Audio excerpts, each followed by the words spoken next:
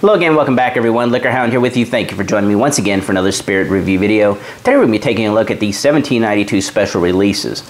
Now, of course, all these spawned from the original 1792 Ridgemont Reserve bourbon, coming to us from the Barton Distillery there in Bardstown, Kentucky. Now, the original, I've been a big fan of for a very long time, simply because it is a high quality bourbon for a very low price. Now, we're not talking on the level of the BTAC or anything like that, but good value for the money, okay? $25 for 750 milliliters, ridiculous. All right, but thing to note, that's a rye recipe mash bill for a bourbon, okay? So rye bourbon. This was the original release in 2014. They kind of shook it up going with a wheater bourbon. Now the wheater style, of course, big fan of that. Of course, Pappy Van Winkle's a wheater bourbon. You got the Wellers, all that. Larceny's another one. So they introduced their wheater. Now the sweet wheat, great name. We're going to see if it holds up, if it's really that sweet. But they all share one characteristic, and that is their maturation length. All of them roughly around 8 years old. Sweet wheat, 8 years old, bottled at 91.2 proof. Not super high, but hey, 91.2 is not bad. They followed that with the port finish. Now the port finish spent 6 years in traditional charred American oak barrels, followed by 2 years in port wine casks. It's bottled at 88.9, so a little dip there, 91.2, 88.9. And then we jumped up to a 98.6 proof single barrel version. Now these are the better barrels of the 1792 Ridgemont Reserve that they save to bottle specifically for this. They dump the barrel, they bring it down to 98.6, and then they bottle it. And then they bring in another barrel, dump it, do the same thing, bottle it. So they're all the same 98.6 proof. Full proof. You'd think that means barrel proof. It doesn't quite mean barrel proof, it means full entry proof. What that means is when they originally put the spirit into the barrel, it was 125 proof. They let it mature for 8 years. They blend these barrels together. Who knows what the proof was, 130, 140, who knows? But they brought it down to the original entry proof of 125 before bottling. So that's what we have here. Still, 125 is no joke, so we're going to go ahead and review that last. All right, on to the nose. Sweet wheat original release 2014. It's got a nice sweet nose, caramel, vanilla, traditional red fruits being cherry and raspberry coming out, cinnamon, clove as well.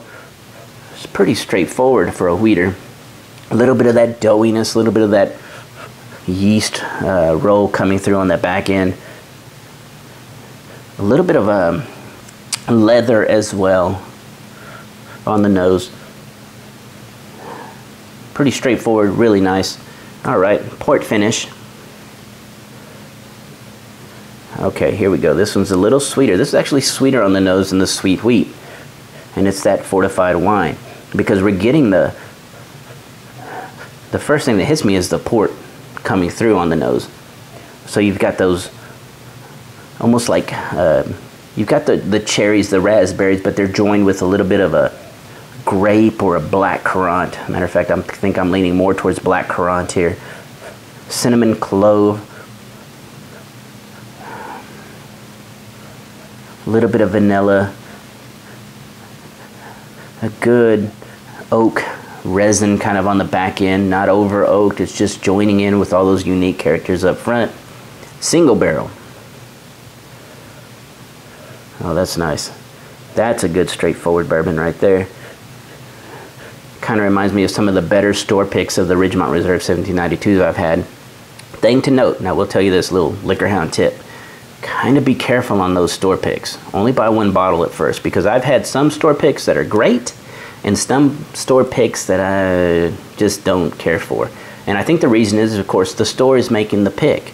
So if the guy making the selection, he gets sent these samples and he tries the 3 or 4 samples that they send him and he picks the one he likes, it may not necessarily be the one that you enjoy. I've had some that have a very strong artificial cherry kind of aspect to the flavor.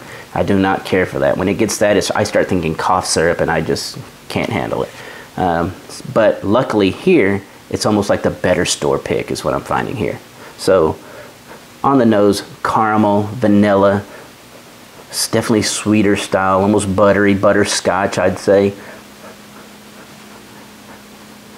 The red fruits from this guy are kind of still flowing through that raspberry cherry aspect. Cinnamon, clove, A little bit of dried orange peel. There is a floral note, a little bit of a, I almost could just call it a honey, like a wildflower honey. So it's going to give you a little bit of that floral essence, but that honey sweetness on the nose. Cinnamon clove is still in there. Nice good oak coming through. Again, it's rich oak. It's not over oaked or heavy oak. It's just good rich oak balanced in with everybody else. Very, very nice there. All right, full proof, 125. Oof. A lot more brown sugar here, a lot more caramel here, cinnamon clove as well. I would say a hint of dried orange peels. Very nice. It's very dense on the back end on the nose, so you get that, all those fruits, all that cinnamon, almost like a red rope, the vanilla. It's like a, with those fruits and the vanilla, it's like red rope licorice. Almost a little cigar box in there as well. Very nice. Okay, on to the tasting. We'll start with sweet wheat.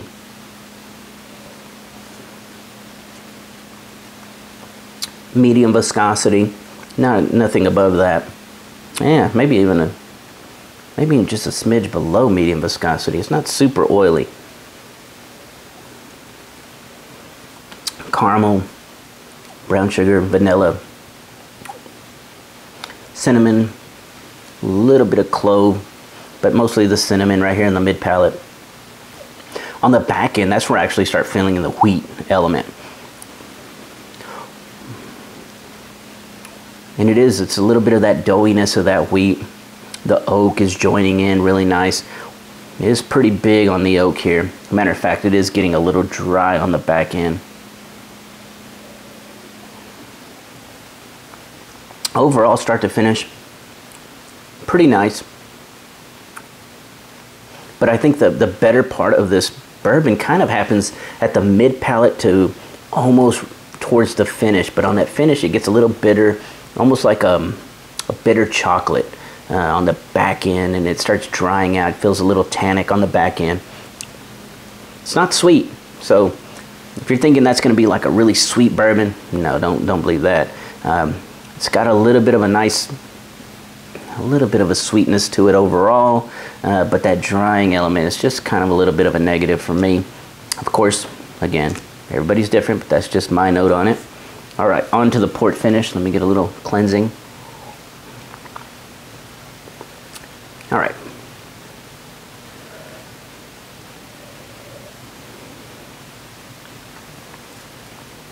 All right, this has the viscosity. This is a good medium. Oh, it's juicy. And what I mean by that is, whereas this one was kind of drying out on the back end, this one's very fruity up front, and it kind of stays juicy, fruity all the way throughout.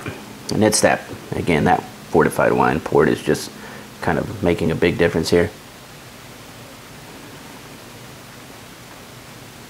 It does have a little bit of that molasses even on the flavor. The caramel and the molasses. Wow, and right away it is blackcurrant. Blackcurrant in there with that cherry and that raspberry element. Dried orange peels as well. Cinnamon. Not so much clove. Almost I would call this one, is that what that is? Anise, a little bit of that star anise kind of coming through as well. Not a whole lot, just a smidge right there in that mid palate mixed in with those dried orange peels, the clove and that cinnamon. But on the back end, that's where the oak kind of comes in, oak resin I would call it. And it kind of joins everybody up front. But man, it really is juicy all the way through. Very, very nice. It's still going, and it's not drying. Good stuff there.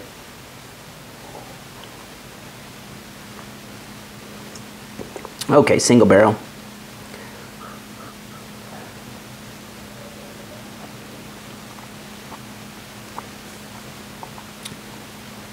Nice.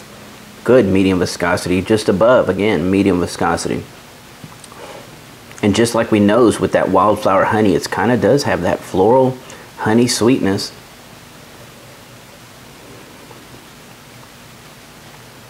It's like really rich caramel, but it's that butterscotch. caramel, butterscotch, brown sugar, and that leads you into those, it's kind of joined up with those red fruits that you find, raspberries, cherries again, cinnamon, clove, a little of that orange peel, but that honey, that wildflower honey in there is making it very, very floral and unique right there in the mid palate, leading us back into the back end where you're starting to get that little bit of leather again, the rich oak.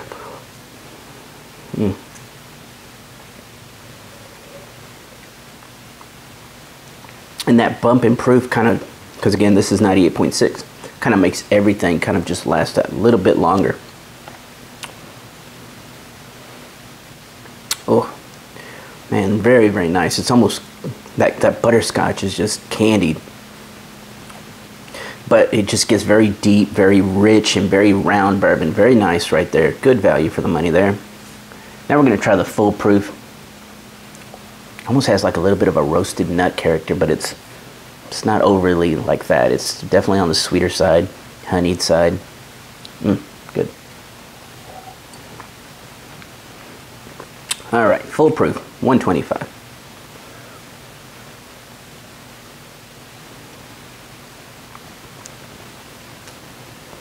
Wow.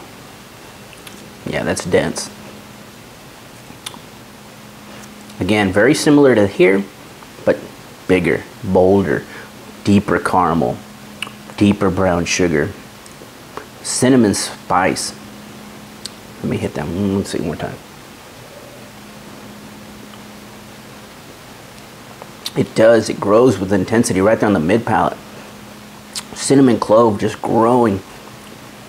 All those flavors kind of rolling over. The vanilla, the caramel, the brown sugar, the cinnamon, the clove, even dried orange peels in this one as well. And then you start rolling over in the back end and we're getting cigar box. That, like we smelt it, you can now start to taste the tobacco leaf as well. Old leather, a little bit of old leather element. Wow, that's really nice. I've yet to have a store pick that nice. The only thing that's kind of weird, and we're going to find out right now, about the original 1792 is it does not like water. But we're going to do it anyway and see what happens. And I found that out at the distillery, talking to some of the distillery people there. And they all kind of, well, the one I talked to kind of told me, don't add water to this bourbon. He said, because for whatever reason, it just does not react well. And I was like, what do you mean? He's like, try it. So he gave me a glass. I added some water. Got a little bitter, a little sour, and it never really recovered from that. And it was really strange because most bourbons, when you add water, give them a few minutes, 5 minutes, 10 minutes, and they kind of recover. That one never really seemed to recover. So ever since then, I've known just 1792, I just don't add water to. But this one's full proof, so 125, we kind of need to see what's going to happen, and hopefully it doesn't do that. Let's see. On the nose, pretty similar, just the cinnamon dropped out, which is good because that was a little big. All right.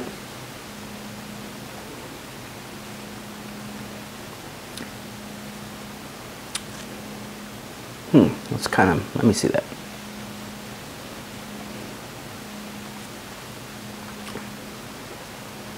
It's not bad. That one's, the fruit's soured just a little bit, but not horrible.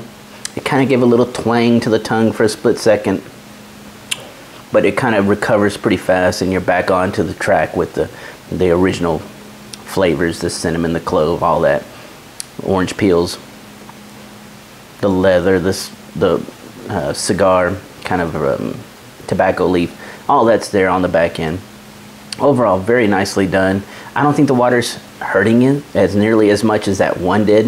Of course, I haven't tried any new stuff, so maybe the water trick was, maybe that was then, maybe they've changed a few things, I don't know, but this one seemed to get a little sour, but it recovered. So again, I hope you enjoyed this video. Everybody have a great evening, and cheers.